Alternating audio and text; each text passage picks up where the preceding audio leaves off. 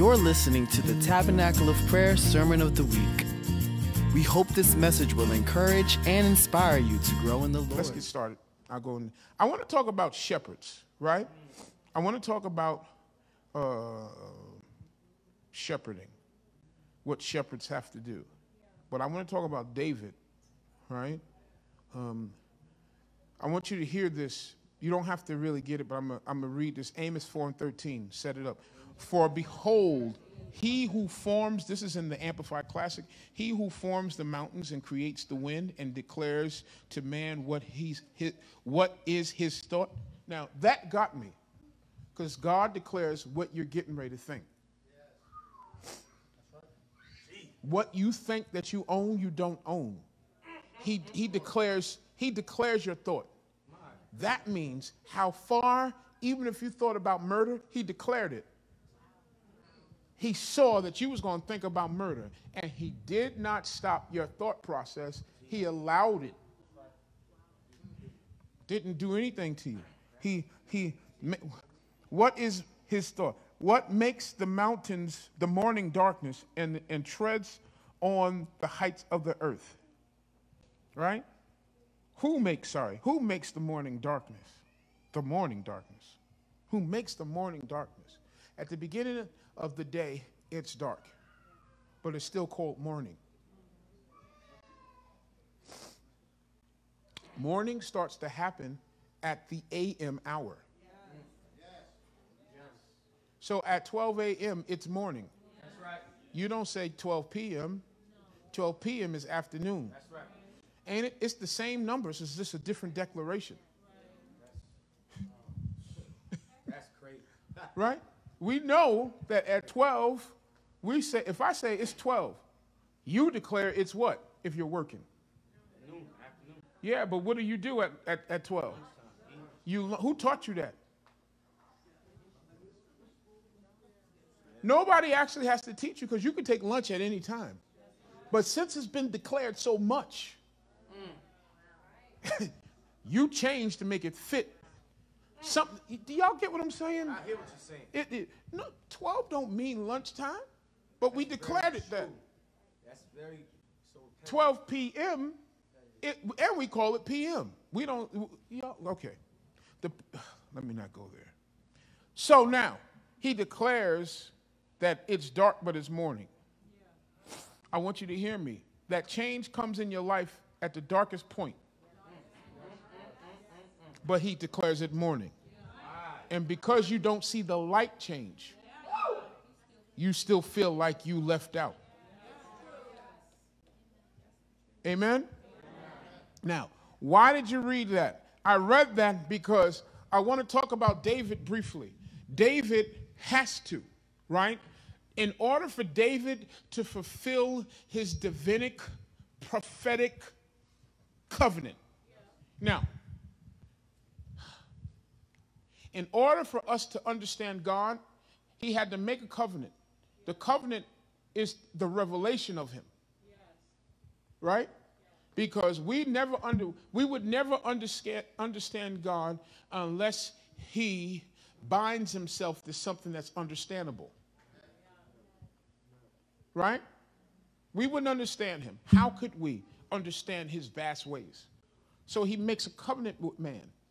And in that covenant, he starts to reveal himself. He reveals himself in different ways, but he also puts himself in guidelines.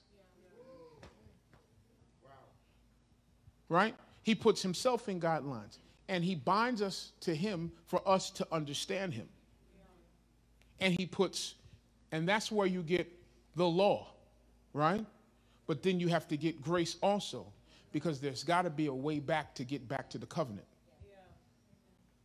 Salvation is a covenant, a blood covenant. Yeah. Right? Yeah. But grace don't have no blood on it.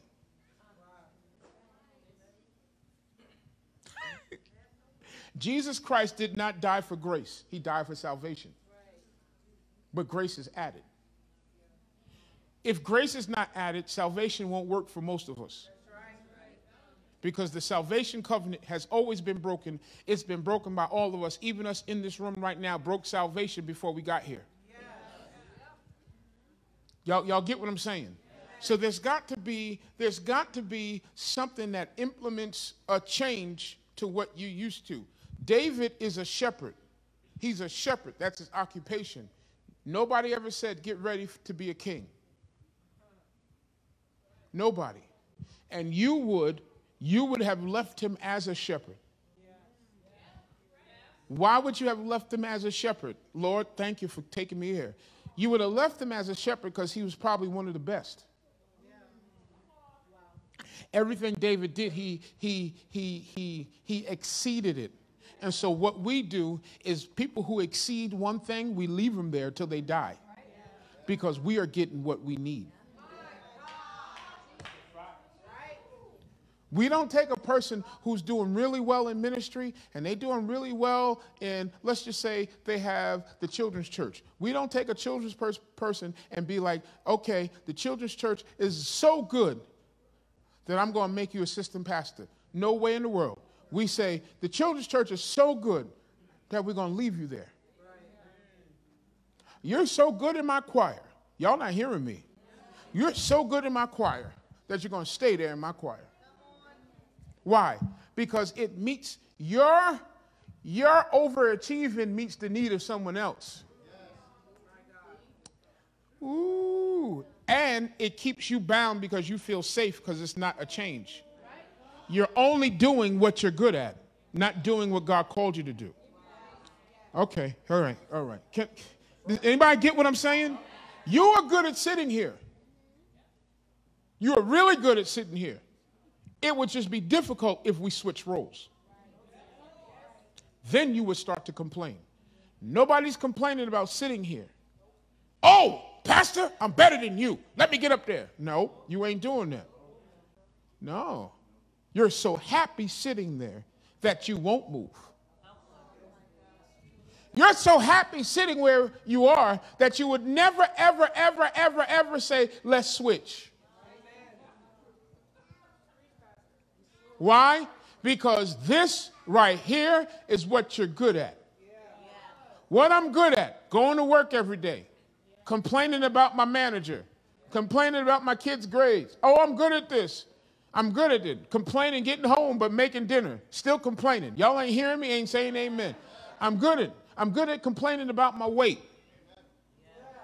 I'm good at saying, oh, I'm not going to do this no more. Oh, I'm good at saying all them clothes that I can't fit. They're 14s and you're 18. That means 4 years of clothes that you said you was going to give away. Every year you got a size bigger. Don't say nothing. Men, you know them pants is too tight and too short. Give them away. But we complain about it, but we keep it there because it's safe, because change, you like going in your closet looking at what's been there for a long time. Oh, God, I'm setting something up. You know why? Because what you retain is the memory you retain. At some point, sheep had to give David memories because he didn't have the interaction of his brothers or father. So he probably named them. Y'all, you still don't get it, huh? Okay. He probably named them, and he was so good with them that he made the sheep his family. Oh, you don't believe me? We'll start making animalistic people our family because family get rid of us. And you become what you're not supposed to become. At some point, God had to take David from sheep because he started being too much of a shepherd. Not getting, okay. Here we go. Let's go. Let's read. I want you to read, because I'm crunched for time now. I want you to read, get 1 Samuel 18 and 2. Let's just start at 1 Samuel 18. 1 Samuel 18. Somebody shout out hallelujah. Hallelujah. I said somebody shout out hallelujah. Hallelujah. When I say somebody, that means everybody. Amen. That's just the ghetto way of saying everybody. Sorry. I should just say everybody. We got to break a lot of stuff. Now, when he had finished speaking to Saul, the soul of Jonathan, that's Saul's son, for some of you who do not know, was knit to the soul of David. And Jonathan loved him as his own soul. I want you to remember this. He might have loved him as his own soul, but he wasn't his father. Okay? You'll know that later. For you smart people. Now, when he finished, Saul took him that day and would not let him go home to his father's house anymore. This is where your ministry is going to change. When your enemy embraces you.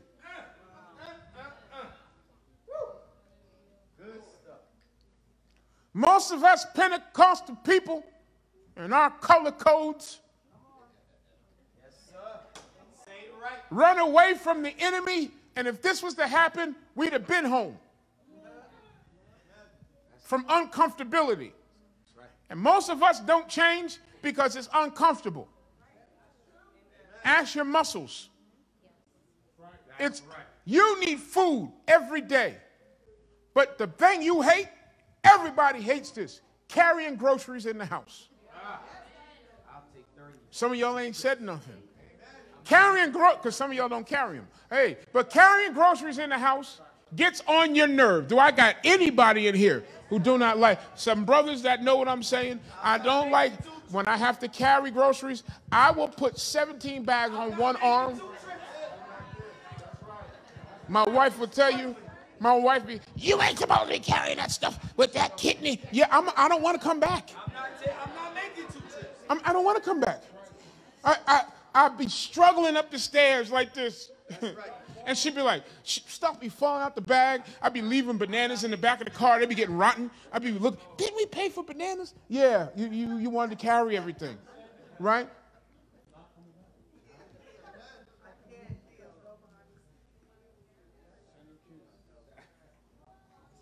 Something wrong with us, but we know we need the food. And so it burns our muscles. And we hate that it burns, but we love the food. Very good, man. We hate the work that we have to do. But some of us, come on, hear me. God is saying it's time to change. You had a good job. I don't know why I'm preaching this. You had it good, but now it's time to go to the unknown. And the invitation to the unknown does not come from your brother or sister in Christ. It comes from someone who's going to chase you. Someone who's going to throw a javelin at you. But they also need you to play the music to calm them down. And because we think we got the Holy Ghost, we say no. Because it's too unbalanced. And God wants to give you change in an unbalanced situation. God needs to take you from where, I'm talking to somebody, you better hear me. God needs to take you from where you are to where you're going, and it has to come from an enemy. That's good stuff, man. Okay, let me prove it. Let me prove it. Let me prove it. Let me prove it. This is some of the things that the shepherd has to do. DJ, this is some of the things the shepherd has to do. A shepherd has to, shepherds in ancient Israel worked with other people, right? Yes. They also had goats. Yes. The goats were different colors. They were black or brown, right? The season of the shepherd. In the spring, the shepherd might take his flock from a pen to graze in fresh grass. This is all the stuff that David had to do, right? During this season, there was births of lambs and kids, right? They called them kids, right? That would make the flock bigger, right? Those who had a small quorum of sheep, they would hire a shepherd, right? The shepherd would take. Now this is what I found strange. The shepherd would, because the shepherd would take his flock and mingle them with someone else's flock. Yeah. Wow. Leave them in the pen and then take them out and graze. And then he would let his flock and the other person's flock coexist to produce more. And that's how he got paid. But then I want you to hear something that the Lord showed me. That's why Jesus, when he talks about shepherding, he says, I'm the good shepherd. Because there were evil shepherds that when they would get somebody else's flock, they would mistreat them. They would scheme. So if one was, they would take somebody's strong sheep and let them. Okay? So that's why Jesus said, I am the good shepherd. I'm not going to take what you have and taint it. That's good. Oh, boy. Make this quick, Lord. Yeah, thank you. I'll make it quick. I want to talk to you about something, and this is all about change, right? I want to talk to you about something. The Lord said, he showed me, took me to this thing, and I was looking at the equipment of the shepherd, right? And this is what got me. The shepherd's clothing was simple but robust, right? He had to have something to protect him from the frigid night air. He wore a mantle, fleece, skin turned inside out. He had sandals on his feet, sharp rocks and thorns and stuff to protect him from all that. He had bread and olives and fruit and cheese. He had a rod, which was a formidable weapon, something sharp, like a staff with a knife on the end of it. So if a wolf came, he doesn't have to get close to fight. He can poke, right? He had a sling, which David had, right? He had things for straying sheep. So almost like he would tie something around the leg of a sheep who would always wander off. It's almost like how we see some of these parents, they got a leash. Y'all talk about it, but y'all scared now. Don't say it. Look, yeah, they put a leash on their kids. Y'all know what I'm talking about, huh? See the kids run off. Come back, Johnny. That's too far, Johnny. Okay. Had something on the sheep. But the Lord said, stop right there. What made David exceptional is this. When he fought the lion and the bear, it doesn't describe his weapon. Wait. It doesn't describe him poking it with a weapon from far away. He got his hands dirty with the animal that he was fighting. He grabbed something by the beard. So that means he had to have supernatural strength. He wasn't just a regular man. Yeah, we think that David was just regular. I don't know a normal man. I saw, now I'm going somewhere, I'm almost done. I saw Mike Tyson. They had a video of Mike Tyson sparring his tiger.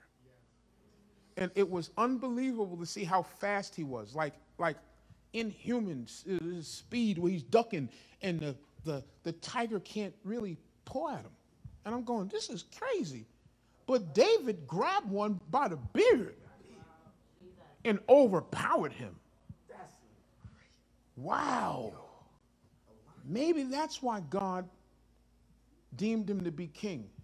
Because the difference between him and Saul is Saul never touched the people. Saul really never got intimate with people, but David did. And his intimacy became sin. Okay. Here we let's not go there. David is a king that's a shepherd for a season. But God got to convert him. Even though he's so good at what he does, he needs to be converted because he's not made to be a shepherd. He's made to be a king. And so the Lord showed me something. He said, what was David wearing? If he was wearing the skin of a sheep. At some point, he had to kill one of the things that he loved for it to be his protection to the next level. Ooh. You don't want to hear this, everybody in here, but there's something you need to kill and wear it. You got to skin something and put it on you because you need it to protect you from the elements. God is asking you to kill something and not sacrifice it. This wasn't a sacrifice. This was a necessity. Jesus. We think we come in here today to kill a sin. No, you can't kill sin. You kill ideas.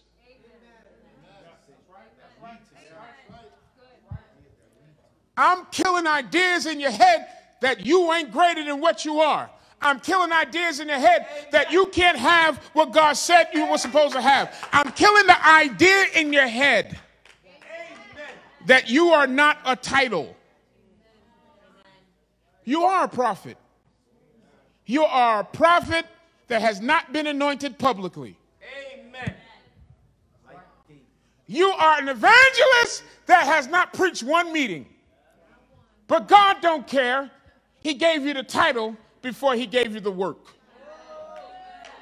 But if you don't change, you'll never get it. All right, let's make this quick. What changed David from doing all that was very simple. I read 18, right? 1 Samuel 18, but I did not read 17. Turn to 1 Samuel 17 and 18. 1 Samuel 17 and 18.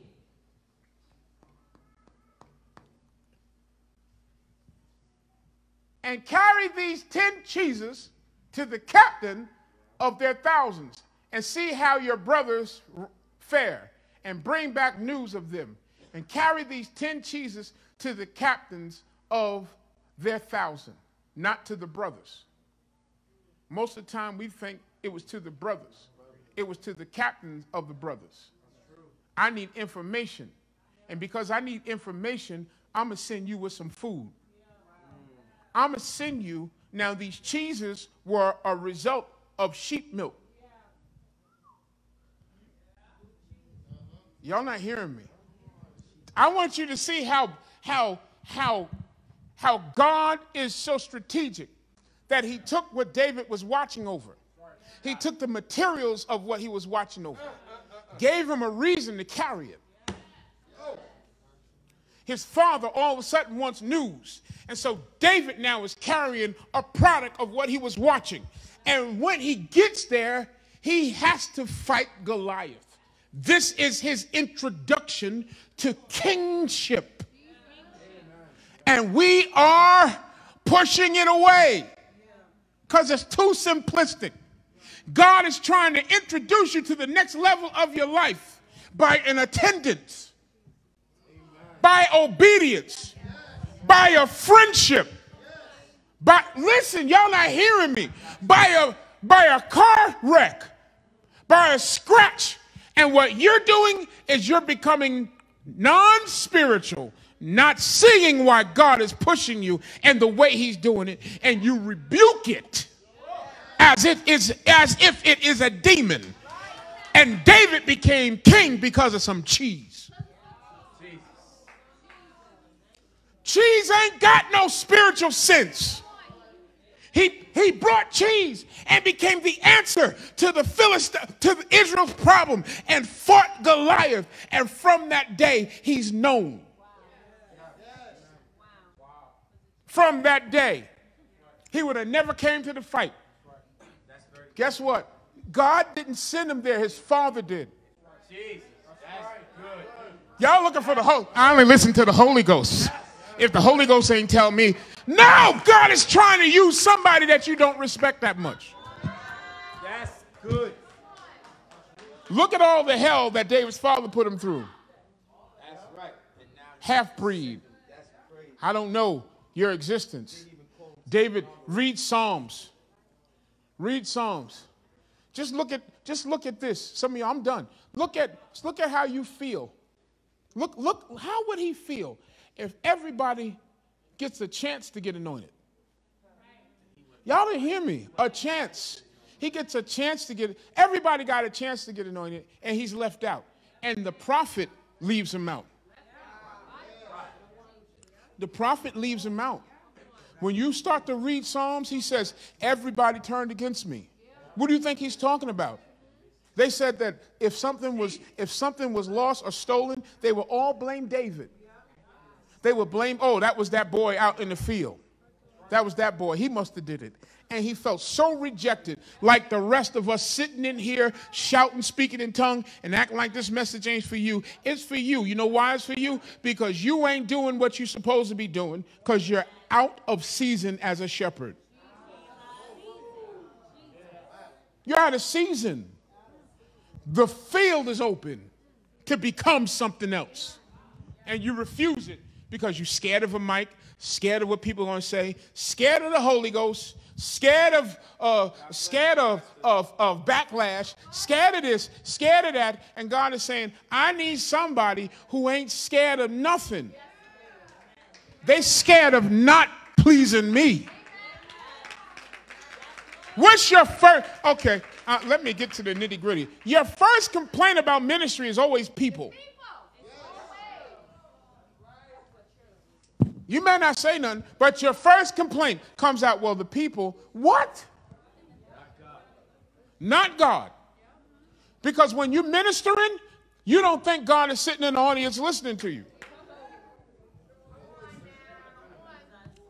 God don't send a bunch of angels sitting here going, what you going to preach?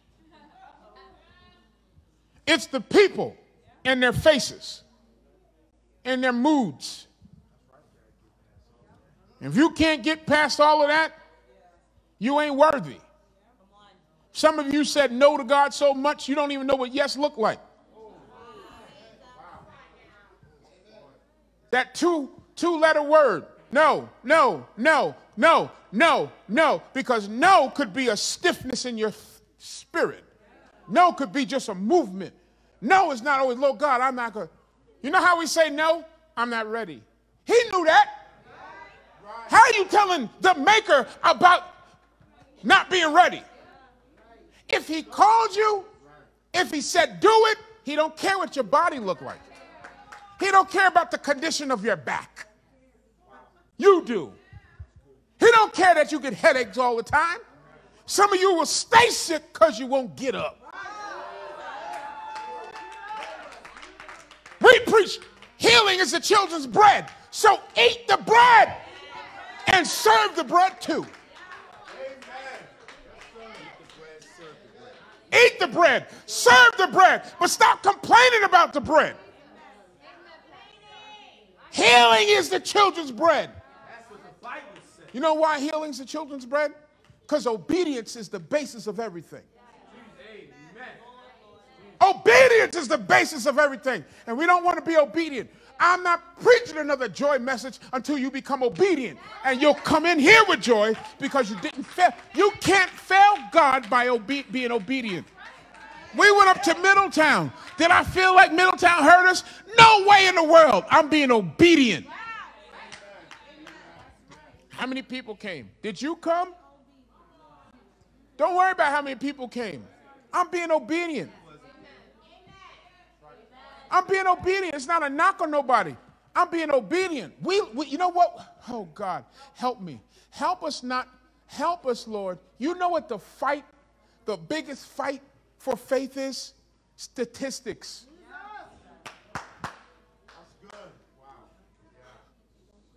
Let me help you. When the apostles went somewhere, they never studied the demographic of it.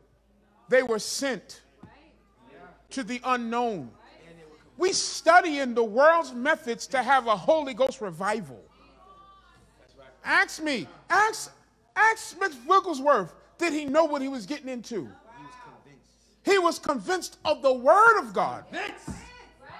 Because if you're convinced of the Word of God, you're going on God's territory to only reclaim what God gave, what God made himself.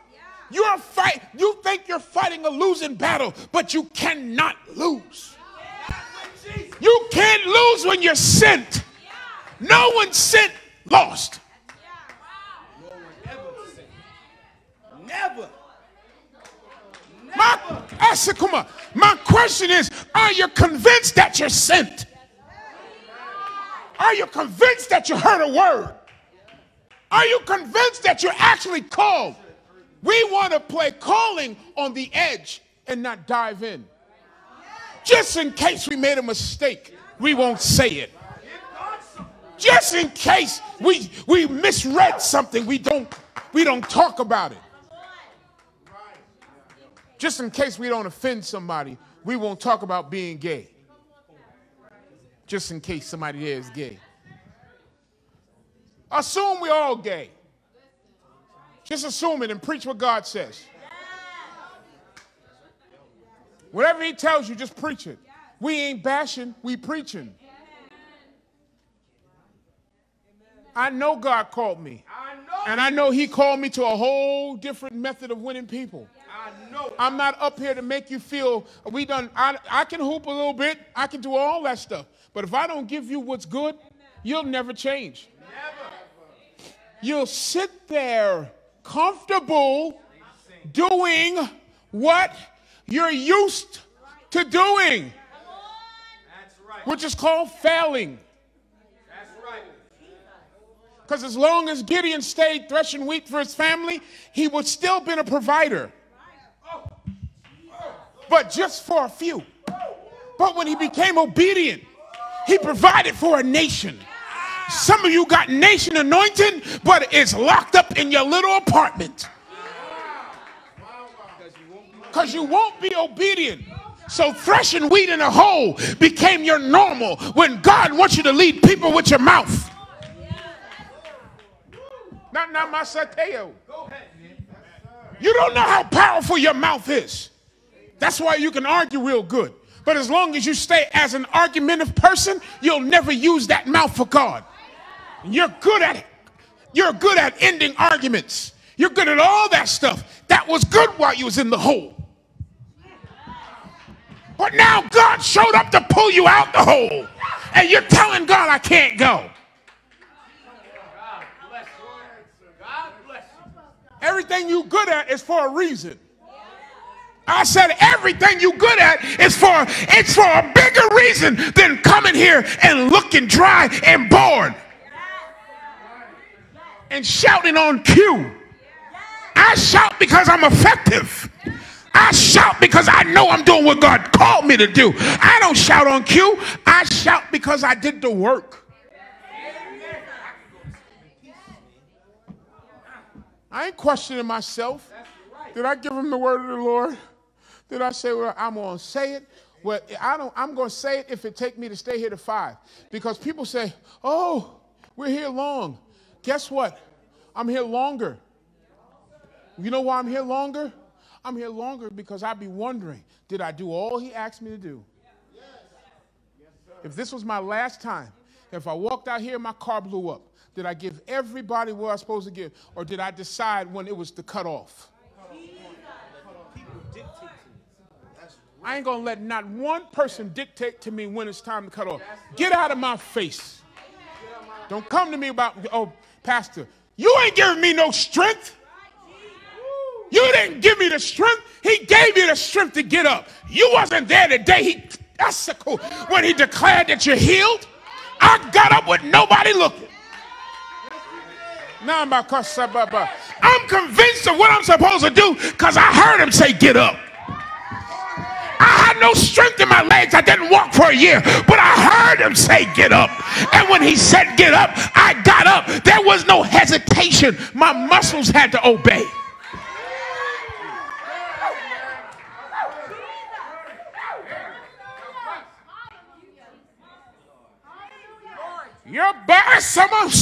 Your body will respond to the command of the leader.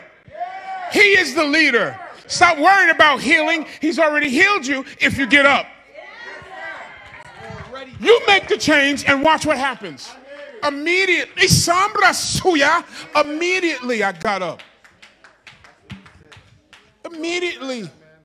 Immediately Gideon was changed from a loser to a leader. No one taught him. Who taught David how to be king? Matter of fact, when he leaves in 18, he's never a shepherd again. Wow. He's never, y'all hearing me? He's never a shepherd again. And some of you, you'll be turned into salt because you keep looking back at a shepherd, looking back at the position you had because it was glamorous then and you could handle it. But going to a new church, hearing a new word, I don't know where I'm going. I'm going to go to being nothing again. I can't handle it. And you don't even know that you're next. And you refute it.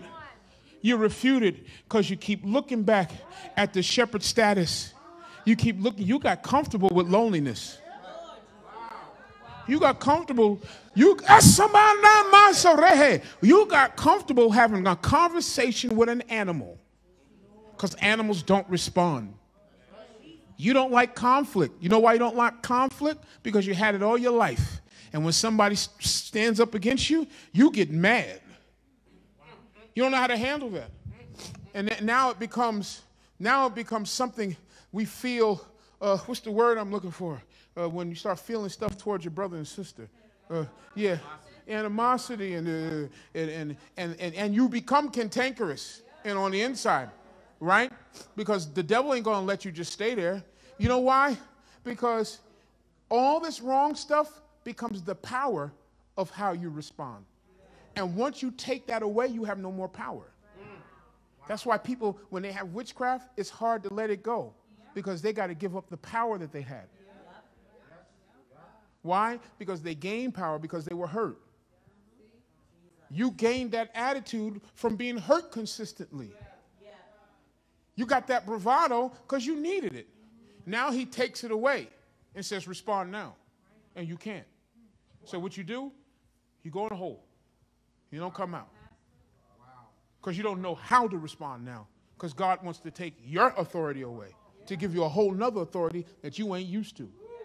Because authority, you know how many people say all stuff to me and I just go, God bless you. When I could cut them down, I can cut them down by what I know. But authority don't have to respond. Not at all. That's true. Not at all. Y'all didn't hear me. Because now I'm not a shepherd no more. I'm a king. And kings can't keep dealing with little peasant stuff. That's right. Because David ain't going, Surabaka. David ain't going saying, hey, y'all ain't doing my sheep right. He ain't got time. Y'all missed that. David ain't going back on, hey, how's my sheep? He's got to go, how's my people? That's good stuff, man. Did y'all hear what I said? He goes from saying, not my sheep, now he's saying my people. Crazy. Good stuff. Y'all hear me? Ministry, ministry is staring you in the face saying, come on. Come on. Come on. This is a good word. And y'all messed the scriptures up. You think, oh, I'm a shepherd. I'm in the word. Yeah, you in the word, but you missed the change. You missed the change. You missed, help y'all, and I'm done. You missed the opportunity that Saul gave you, not the Holy Ghost. Oh, man. That's good stuff right there. And Saul, hold on. I didn't even get there. I talked about covenant, right? God makes a covenant with his people. He made a covenant in Genesis. He did. He made a covenant about with the rainbow. That's right. Every time God has to place himself in borders for us to understand his power. Okay. God don't prophesy to us, he reveals. God gives us revelation. We have to catch up. It becomes prophecy to others when he reveals. He has to reveal himself in time. He has to take his time to reveal a piece. Do you know there's still pieces of God that we don't know yet? We don't know. We will not know until we're spirit beings. Because he puts a covenant that we have to abide by. Because he stops revealing when we break the covenant. That's good, man. I forgot what was I about to say? Just keep going that way. I was about to say. I forgot what was very important. Okay, so God has to now show us covenant in another way. So he makes Saul make a covenant with David. If you read it and go down, it says that Saul made a covenant. Right? He makes a covenant that he breaks, so he tries to kill him. The covenant ain't really for Saul. The covenant is an introduction to the family. How is David going to be introduced to the royal family? The reason why he doesn't kill the family is because of the covenant, not Jonathan. Oh, he talks about Jonathan. Oh, he loves Jonathan. They knit their souls together. Great. But Jonathan ain't king. He ain't king. That's the reason why when the young man comes back and says, I killed Saul, he tells his men, fall on him. Kill this guy. How do you think if I spent all this time running and you're going to kill God's anointed? Right. I spent all this time running from killing him. I didn't run from, listen, I know I could have killed him one-on-one because I'm a beast at fighting. Remember, you only killed thousands, but I killed 10,000s. Y'all ain't get that. I know who I am. So I'm just going to cut a little piece of your skirt off and let you know my ability. That's crazy, man. Do you understand? I cut the skirt so you can see my ability. My ability is I could have killed you. But why kill you if I'm king already? And I'm not going to kill you because we made a covenant. And I'm going to keep my covenant. And my covenant is what led me to the kingdom. Because when I get there, everybody knows my name. Before I even take my seat, y'all all know who I am and what I can do. Who's trying to get you to move to the next level? Who on your job be calling you what you are? You know, the sinners are the ones that tell you your title. Sinners tell you, hey, anywhere I go, hey, bishop, and I hate it. Hey, bishop, I ain't no bishop. I don't want to be no bishop. They done messed that title up. They done messed up every title. I just want to be Brother Young. Just call me Brother Young. But, hey, but the sinners are the ones. Hey, bishop, you look like a reverend. You a reverend? How do you know? Are you prophesying to me? No, that's my introduction to the next level. Y'all missed it. You look like a prayer warrior. Oh, not me. That's the first thing we say.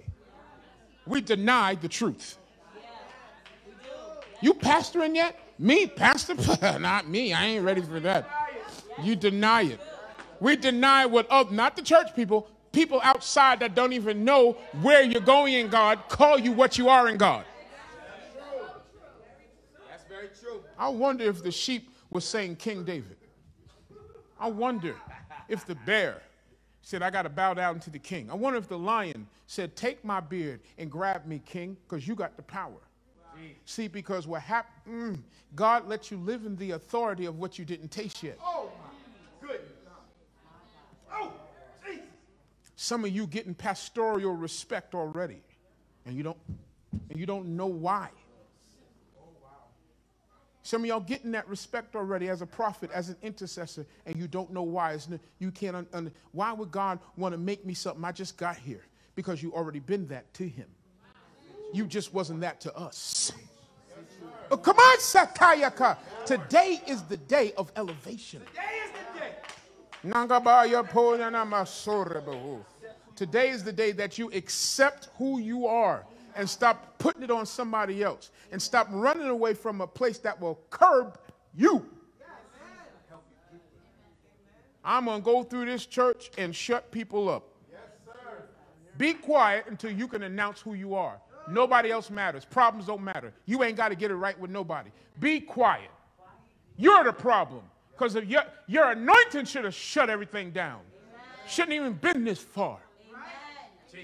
Something in you, Sata, should have said, be quiet. You too big for this. Kings don't argue with peasants. Somebody got a peasant spirit, let him be a peasant. Until you get your king my seat up at the head. Listen, kings don't argue, they go to war. I can't declare war on you. What does it look like a king declaring war on one person? And that's what we use the Holy Ghost for, to declare war. The devil is a liar. I said the devil is a liar. Change got to be on the inside that it changes your method of handling stuff. If your method of change, listen, I have to sometimes call people and be like, what should I do? Where I don't have, I'm 48. I can't say, oh, I got pastors calling me. I don't need to call nobody. I got people calling me. I'm not going to be arrogant. I'm going to humble myself and say, I don't know what to do. How about I need your help? This ain't my expertise. I'm not great at organizing. I'm great at having visions. I have a vision for something all day.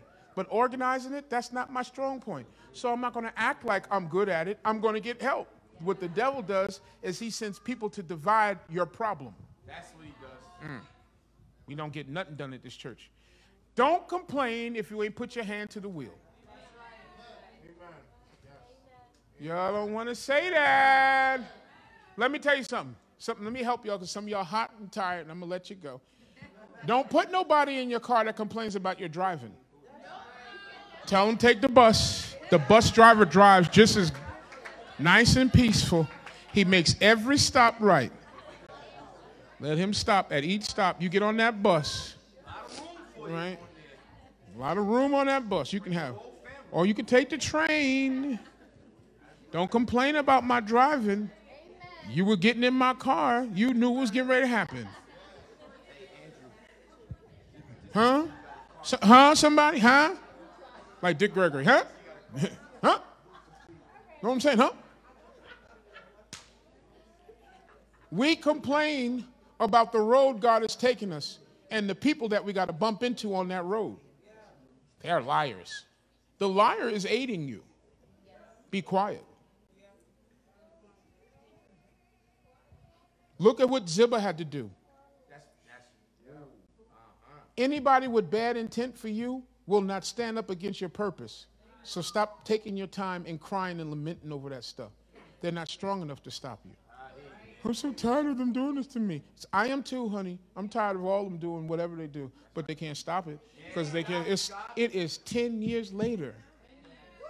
10 years and 2 churches later. Let's keep on going. I got 6 more to go on my own. At some point, the lies got to stop. Hold on. Let me bust your bubble. At some point, even the truth about you got to stop. Even if it was true. Purpose is bigger than that. Stop going back acting like you got it. If you apologize to God, let God handle it from there on. He knew what was getting ready to happen. Stop all that. Let me go back and apologize. Let me rehash it. Let me bring it up. All you doing is bringing up something that's dead. Amen. Dead issues need to stay dead. That's right. If you had a problem with your brother and sister yesterday and y'all can look at each other and smile, don't go in the corner and deal with it.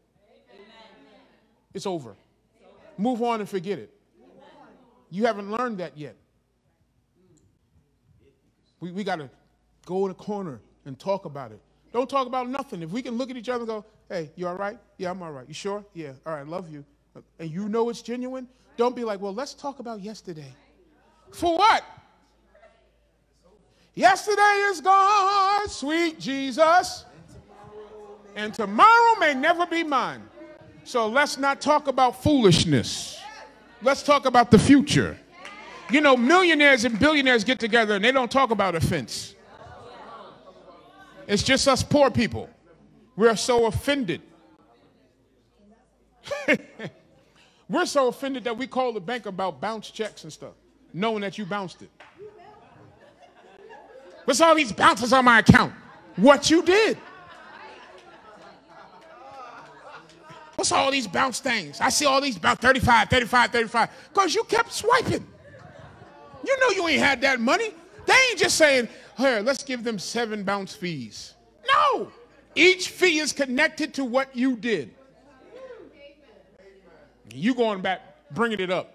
And all they do is take off 1. They take off 2 if it's your first time. And some of us are repeat offenders. Come on here, somebody. Can't you take off 2? No, we took off 2 20 times. Stop it.